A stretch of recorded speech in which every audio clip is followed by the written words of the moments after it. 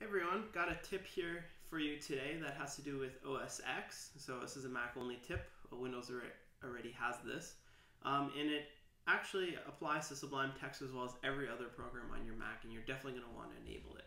And what I'm talking about is when you have a file open and you try to close it, it pops this little guy up where you don't save, cancel, or save. And all the time you try to either hit tab or your arrow keys and try to move over to don't save or cancel, and you're not able to access that unless you reach for your mouse and hit don't save or cancel.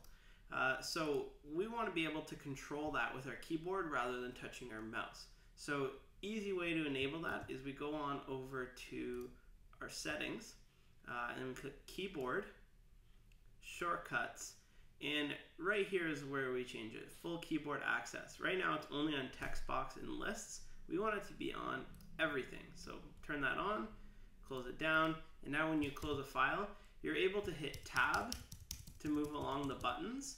If you hit enter, it's going to hit save, and if you hit space, it's going to click the button that is currently highlighted. So if I hit space right now, don't save, close down. If I close this one, I can hit cancel, space, it cancels it out. So hopefully that will help you out. Thanks a lot. Talk to you soon.